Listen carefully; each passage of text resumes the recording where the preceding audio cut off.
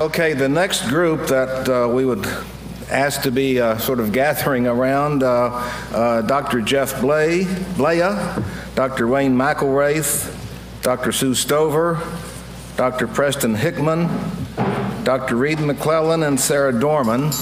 And while we're getting this transition, I think Mr. Nick Nicholson, President of Keeneland, would like to make some remarks. The way this lighting is, I can't see him, but I'm hoping Nick is coming towards the stadium. Welcome, Nick.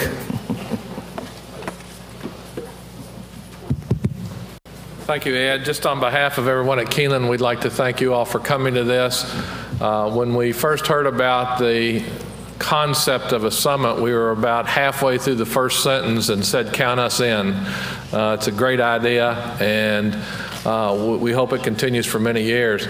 I think one of the best things about it is that the meeting in October, as you're hearing this morning already, that this was not just a day-and-a-half meeting where some ideas were kicked around and then promptly put on the shelf, as so often happens in the industry. The follow-up work of the committees and the work between the first session and the second session to us is the most exciting thing about this whole prospect. This is, in our way of thinking, a journey.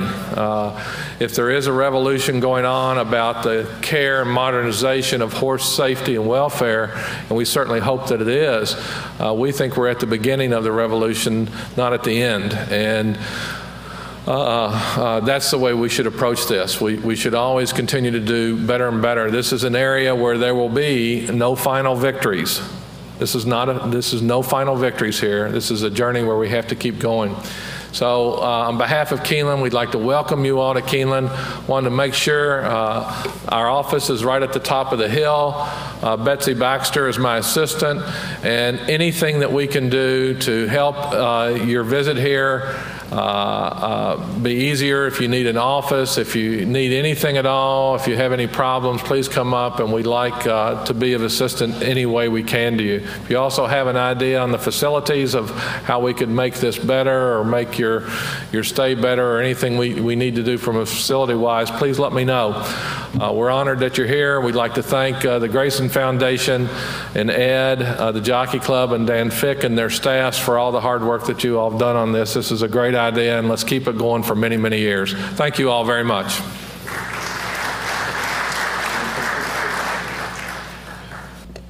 Okay, the first presentation in this section will be delivered by Dr. Jeff Blea. The subject is non-catastrophic injuries. And Dr. Blea is a thoroughbred practitioner in Southern California, president of the Southern California Equine Foundation. I'm also pleased to say that he serves on the Research Advisory Committee of the Grayson Jockey Club Research Foundation. Dr. Jeff Blea.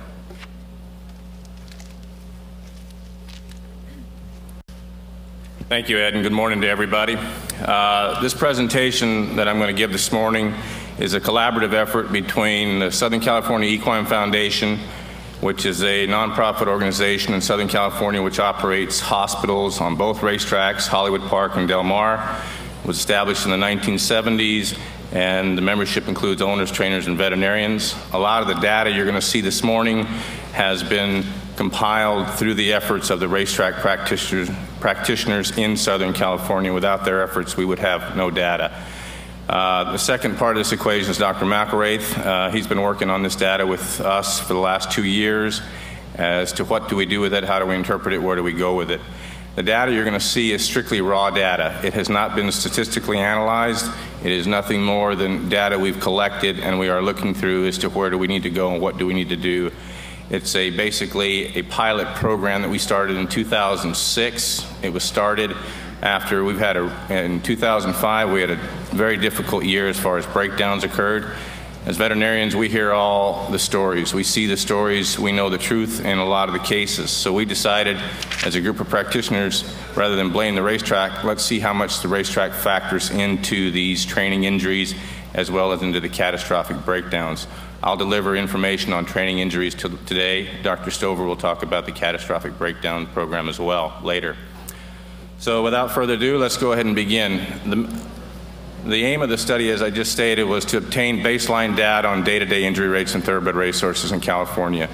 The Grayson project that Dr. McElraith did a couple years ago, which involved many practitioners in Southern California, Dr. Baker, Dr. Arthur, and myself, showed there was a high attrition rate amongst horses in training. Everyone knows the real dollar loss is significant to the owners and as well as to the industry. More importantly, it affects all of us who work in the industry. What we wanted to do was to examine the changes in the injury rate on the dirt, because that's what we were running on at the time. As things grew, especially in California based on the mandate, synthetic tracks gained popularity and were installed. In 2006, Hollywood Park installed cushion track. They began training on that track and racing on that track in the fall of 2006. 2007, Del Mar installed Polytrack, and that was the first season of Polytrack. In 2007, cushion track was installed at Santa Anita. Oak Tree ran the first meet on that surface. Ever since that time, all 3 tracks in California have been training on some type of synthetic track. The data collected here, or you're going to see here today, is a combination of dirt and synthetic track surface data, as well as some turf intermixed amongst that data. The 5 methods we use to collect that data, it's a variable system. The first topic we're going to look at is surgery data at the Southern California Equine Foundation. The Equine Foundation operates 2 hospitals, one at Santa Anita, one at Hollywood Park. And basically, I've gone through the last 5 years and collected surgery data from 2002 through 2007. And some of the findings are actually quite interesting to see. We're going to assume essentially that referrals out of the racetrack are similar from a year-to-year basis. And this data does not include Del Mar, which is usually from the middle of July to the beginning of September, because at Del Mar we're strictly a radiograph and endoscopic facility. We do not offer surgery services through our foundation. Secondly, we did a 90-day prospective study, which was our pilot study, looking at non-catastrophic injuries. This was begun in the fall of 2006, and this is where we took our first steps, getting racetrack practitioners involved, trying to figure out a tracking system, a monitoring system, and the input from the practitioners to identify injuries that we were having in a 90-day period. I'll break it down between racetracks, Santa Anita and Hollywood Park. In 2006, as I stated, Santa Anita was still dirt. Hollywood Park had been training on cushion track for about 60 days when this was instituted. Documentation of injuries at Del Mar in 2007. Dr. McElraith and I looked at 2007 as a finite period of time. We had a 7-week period of time where we had a synthetic track surface. We reinstituted the injury monitoring program in Southern California and looking at a specific 45-day interval. And that's the information I'll present later. Along with that, we came across some important data which we included in our methods, which was a comparison of radiographic findings, which led us to a conclusion that I'll talk about in a few minutes. At the equine facility, we offer radiology services 7 days a week at the on-track. Veterinarian makes an appointment, the horse goes down, the anatomy that's of interest to that veterinarian is x-rayed. As a foundation, we can track the number of patients that we see at that hospital on a daily basis as well as an annual basis. In addition to the number of patients, we can track the number of radiographs taken. So number 4 is going to correlate to the decrease in actual number of patients radiographed in Del Mar 2006 versus 2007, as well as the number of studies taken. And then number 5 is some additional data that I put in there. As a racetrack practitioner, we have a large practice in Southern California. Von Blucher, Blea, and Hunkin is the name of our practice. And I went through and looked at all our data the last 5 years, 2003 through 2007. And the proof is in the pudding in some of the data that I collected: nuclear scintigraphy, ultrasounds, and radiographic studies based on the total number of patients. There was quite interesting findings that I'll discuss as we go through this. Okay, the first method that we used was tracking the surgeries in the Southern California Equine Foundation. As you see on this chart, 2002 is at the top, 2007 at the bottom. The most notable thing to look at here is total number of arthroscopic surgeries from 2006 to 2007. It's decreased by 15.8%. Again, you have to keep in mind, 2007, 2/3 of the year, or excuse me, half of the year, 2 tracks were synthetic, half were synthetic, half was dirt. So you have to keep that in mind as far as the dates go. Condylar fracture repairs 2006, 2007. In 2007, we had a 19.6 reduction in condylar fracture repairs at the Equine Foundation. And if you look at 2005, we had a tremendous increase, and that, I think, was kind of the tip, you know, the final straw that led us to start looking at some of this injury data, and it's probably kind of what related to the fact that California was so interested in synthetic racetracks, because we had such a bad year in 2005. I don't know why. I'm assuming it's probably related to several factors, including weather, maintenance, track composition, so forth and so on, that other people will talk about later. Secondly, our pilot program, Tracking All Injuries, that was begun in the fall of '06 with Dr. McRaith and I. We included all the veterinarians on the backside. We petitioned their help. Any of you that have dealt with racetrack practitioners, you know they're always in a hurry and always late. That was a challenge that we faced. It was difficult to get track practitioners to sit down and fill out the data on a consistent daily basis. We had the same group that always participates in our programs, participated in this program, and we had full cooperation. We always have some outliers that makes it difficult, where I think their numbers would be useful. There's a real concern with trainer confidentiality. Again, we have the same group of trainers that always participate in our studies, whether it's through Davis or CSU or Grayson. We also have a number of trainers who have some useful information that are reluctant to participate based upon confidentiality. So as Dr. Scalay stated, that confidentiality is important if we want to get useful numbers from trainers on the backside. There are a group or a population that are willing to help us, but I think we can get a larger subset of numbers that will be more useful if we provide that confidentiality to these trainers. The third challenge we face is it's difficult to obtain a total number of horses in racing in Southern California, because there's ship in, ship out, horses get hurt, horses go to the farm. So to the best of my knowledge, there's probably some people in the audience who can address this, but it's very difficult to determine, other than going through each trainer's training chart on a day-to-day basis, how many horses are on that track at any particular time. You can look through the insurance record through the workman's comp group, as long as they're all signed up with that group. You can go through individually and hand count them, but it's a challenge that we faced when we were looking at ours. So we basically went upon the input from the racetrack practitioners in Southern California. So looking at that pilot program in Hollywood Park at this time was training on cushion track, 11/16 to 1/26/07. We recorded 52 injuries, and I'm going to go through these real quick because I have them tabulated towards the end. Most of our injuries in Southern California typically are the front fetlocks. What was interesting to note here, these are shin injuries. We had 12 carpal injuries in the cushion track in the fall of '06. Fetlock injuries were actually less than carpal injuries. Splint bone injuries, there was 1. Pastern injuries, 1. Suspensory, 2. 7 cases of tendinitis or superficial flexor tendon injury. 2 pelvic injuries. 9 tibial stress fractures.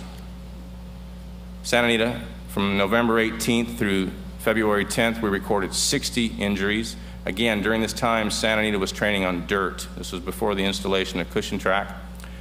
7 shin injuries, only 5 carpal injuries on the dirt at Santa Anita. Fetlock injuries total 21 during this time frame. Pastern injuries, 1, radius 1, shoulder 4. Splint bones were 3, suspensory ligament injuries, N equals 8, 5 reports of tendinitis, 1 pelvic injury, and 4 tibial stress fractures.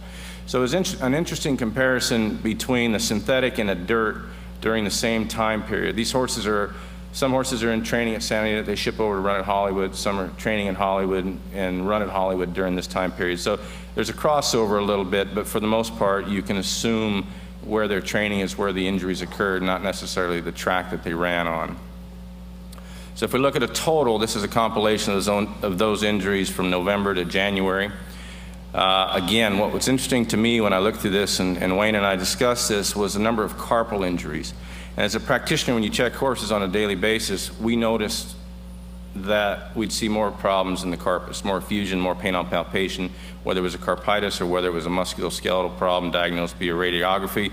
It would depend on the case, but this was an interesting finding in our minds as to an increase in carpus injuries during this time frame.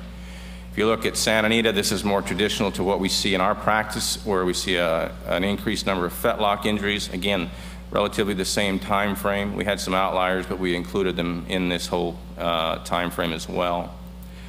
One thing to note was there was an increased number of injuries at Santa Anita as opposed to Hollywood Park. 60 at Santa Anita, 52 at Hollywood Park.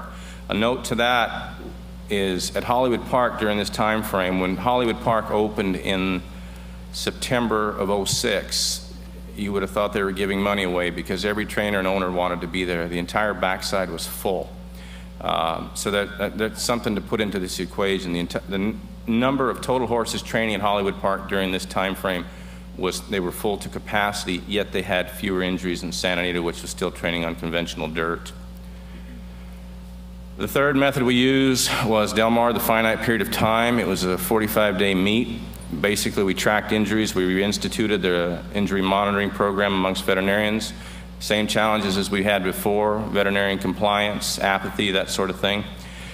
42 total injuries reported, 23 of which were tendon, ligament, soft tissue, which is about 54%. It's not far off from what Dr. Scale's chart showed. What was interesting to note here was, as an opinion, I don't think we saw an increase in tendon, ligament, soft tissue. I think we saw a decrease in musculoskeletal bone joint injuries. And I'll show that in method 4. So I'm pretty confident saying this wasn't an increase in soft tissue. It was actually a decrease in bone and joint. And that'll show in this graph here, this table. What this is a table of radiographs. As I stated before, we can track number of radiographic studies as well as number of radiographic exams taken. And starting at the top left, this is, in the top middle, excuse me, this is Del Mar 2005, 2006, 2007. It's the same time of year every year. The barn area is full to capacity, and we do a lot of radiographs there in the past. In 2005, 6,300 radiographs were taken. 2006, 6,000 radiographs were taken. 2007, over 4,500 radiographs were taken. There was about a 24% decrease in the number of radiographs taken in 2007. If you recall, 2007 was the first year Del Mar ran on the poly track. So we saw a benefit there looking at it from this angle, that we had a reduction in bone and joint injuries as we correlate back to number 3. The number of patients radiographed, which is not in this chart, there was a 15% decrease in the number of patients and a 25% decrease in the number of films taken. The fifth and final part of the method of our preliminary work is basically a look at our practice, which I looked at 2003 through 2007. I omitted 2005 because our data got corrupted as we transferred to a different program, and that's a headache into itself. So if we look at this, and this is basically just 3 highlights: ultrasonographic examinations. 2007 there were 293 versus 2006 297. This number is relatively static and it's statistically insignificant. One thing to note is in 2006 and 2007, we had a total population of about 3,300 patients. 2003 and 2004, we had a total population of approximately 2,800 patients. So we saw a 500 count increase in patients, but we saw no increase in ultrasound examinations in our practice. Radiographs, the same thing. We had a slight increase in 2007, but again, we had a 500, N equals 500 increase in total number of patients, and not a statistically significant increase in the number of radiographs. Nuclear scintigraphies, these are the number of scans that have been done. The total number of patients is lower because we do have some repeat scans. Again, we see an increase here. However, it doesn't account statistically significantly for the number of increased patients in the last 2 years of our practice. In summary, 2007 versus 2006, we saw a decrease in arthroscopic surgeries and condylar fracture repairs at the Southern California Equine Foundation. Some of it may be related to synthetic, some of it may not be because we were not consistently running on synthetic tracks on a year-round basis. The baseline data for non-catastrophic injury gives us a little bit of direction as to where do we need to go, how do we need to collect it, where our problems were and where they are going to be in the future. The specific incidents at Del Mar show that we felt there was a decrease in bone and joint injury problems as reflected in the number of radiographs taken or the decrease in radiographs taken, which was statistically significant. And based upon our practice data as a private practice, we saw no increase in soft tissue injuries on synthetic tracks based upon ultrasound examinations and or nuclear scintigraphy findings. So where do we need to go? I think we need a couple things, and the industry has to get involved. We need the participation of the veterinarians. That's a difficult mountain to climb because, as everyone knows, everyone's busy, everybody's doing their own thing. So we're working on a system to try to engage the veterinarians. They have to want to cooperate. We have to get them, we have to enfranchise them to want to be able to help us track these injuries. We need a more user-friendly recording system. As we did it in 06 and 07, we're using a paper recording system. It's cumbersome. You throw the papers in your car, you never see them again, you forget to fill them out.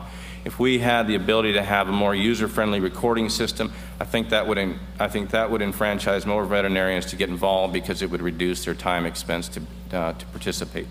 And we need trainer confidentiality to know that this is for the greater good of the industry, not as a method of record keeping or a method of regulation. Thank you very much.